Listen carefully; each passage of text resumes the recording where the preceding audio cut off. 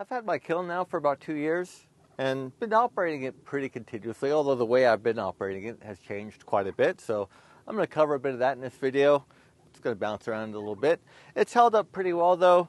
The panels here have yellowed a little bit and they're a little bit more brittle. It doesn't help that the goats try to chew on it. I got some wild turkeys walking around. Have you seen my goats? Come on. Get. Or not so wild, they belong to a neighbor. And we just had Thanksgiving, so I think they're probably safe now. I need to put more screws in because when it gets really hot in there, they do contort a bit or they expand and they twist. And they probably let out a bit more heat than I would like out this side of the kiln. One of the things I'm doing differently now is when I first started, I was really loading up the kiln. This kiln can hold between 750 and 1,000 board feet. And I was initially putting the 500 or 600 board feet in it, but I really lose control of the temperature then. And my goal is to get it to about 130 degrees towards the end of the drying process. Right now I've got about 100 board feet of walnut in here. It is fall, we're going into winter, but fall, winter, spring, I will keep it to about 100 board feet, maybe a little bit more towards the early fall or late spring going into summer. I have a much better control of temperature with smaller loads. With a big load there, you have a big thermal mass, and it takes a while for that wood, the internal temperature of that wood, to start heating up. So if I keep the loads pretty small, I keep the vents closed, I can easily just open or close a vent to regulate the temperature, and I still get up to about 130 degrees, even in the winter. So why 130 degrees? Well, that is the generally accepted temperature that if you can get the internal temperature of the wood to and hold that for an hour, that should kill any bugs inside the wood.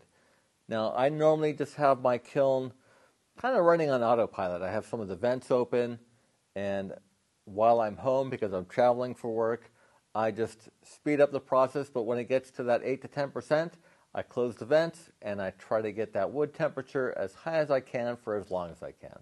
The fans have held up pretty good, but this little one here, sometimes it takes a little push start to get going. I ordered a replacement for it, but it started working just fine again. And if the sun was to hit that panel, it would start up just fine. So, not ready to be replaced just yet. One project I need to do in the future is get this ground level by the kiln. Even though for the area I'm in, my land is considered to be fairly flat, it's not. So when I come up here with my tractor, I can't just drop the load of wood here. I've got to unstack it from the tractor. So it would be nice if I could load it and sticker it down by the barn, just come up here to the kiln, drop it in here with the forks and back away. And because I'm only drying between 100 and 150 board feet at a time, I certainly didn't need to make it this big. And if I could do it over again, I would change that.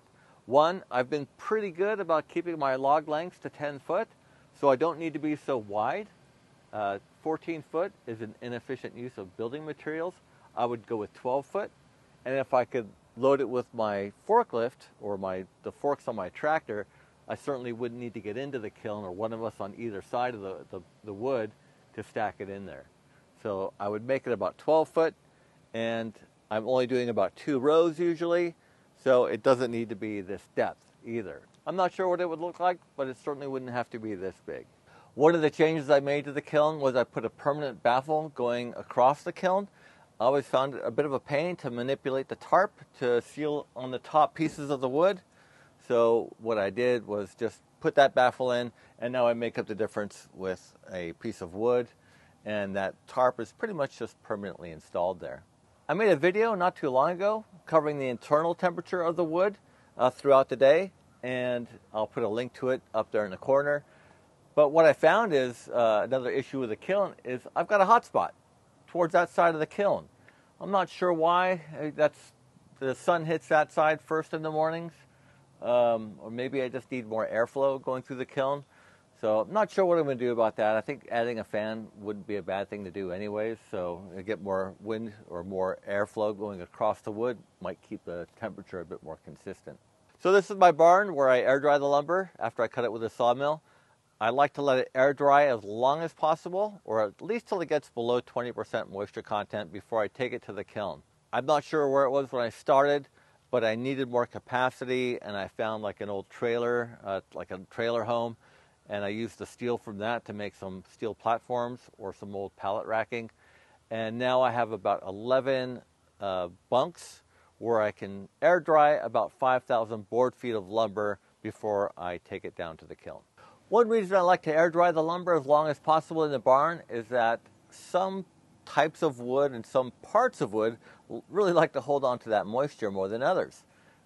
Walnut's pretty good at drying, but if there's any figure in that wood, that's going to hold on to moisture longer. So the lower I can get the moisture content in the barn before bringing it into the kiln, the shorter it takes in the kiln to dry it, and it's more consistent, a better quality product before I move it into the shop. Here's a little tip for you. If you go shopping for lumber, take a moisture meter with you. Nobody should mind if you're going around and checking the lumber you're about to buy. I'm sure everyone would prefer that you used a pinless style. This one here does not have pins, and it measures up to 3/4 of an inch into the wood. And don't just check one spot on the piece of wood you're interested in. Check a variety of spots. A piece of wood that has some straight grain and some figure in it, like some curl that was near a branch or something like that, is going to have two different moisture contents. That curly bit, or the figure, is going to be harder, and it's going to hold on to the moisture more than the area of the wood that has the straight grain. Once the wood leaves the barn and goes through the kiln, it always goes into my shop, never back into the barn. Once it's in the shop, I can keep a close eye on it, make sure there's no little piles of sawdust coming out of it, which would mean that there's something still alive in that wood. To this point, I still have never found anything alive in my shop once it's gone through the kiln. Another way to mitigate having insects in the lumber is when you cut those trees down. In spring and summer, the trees are full of sugar because the tree is growing, and in the winter, the tree is more dormant. So if you cut a tree in the winter, you're not going to have as many sugars in the wood, so it's not as appetizing to bugs. Also, just a quick note on wood-boring insects. Just because something came out of a kiln a couple of years ago doesn't mean that it's still bug-free. If it's been stored under a lean-to or in a barn like mine, there's nothing to keep bugs out of it if it's the most appetizing thing around. And if you do come across that ad for the barn full of kiln-dried lumber, it's probably no longer between 8 and 10%. It's been sitting outside or in a garage. Just like when I pull the wood out of my kiln, it's always between 8 and 10%. And I'll bring it in here, and if that's at the beginning of summer, by the end of summer, it's going to be between 8 and 12%. I don't air condition my shop, so the humidity gets in here, and of course that gets into the wood.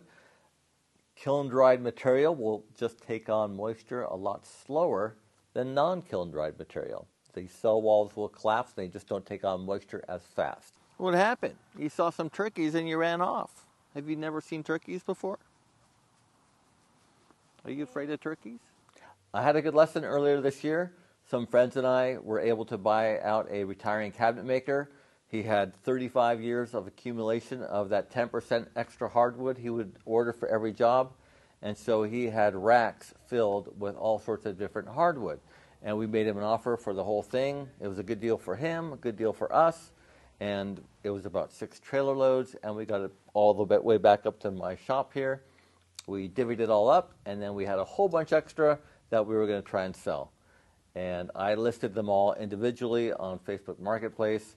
There was red oak, white oak, walnut, maple, mahogany, Brazilian cherry, regular cherry.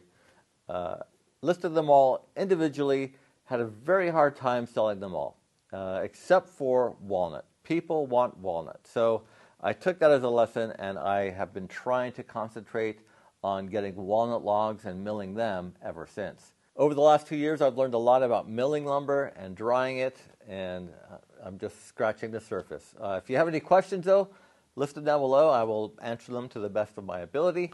And anyways, thanks for watching. Hope you enjoyed it, and we'll see you next time.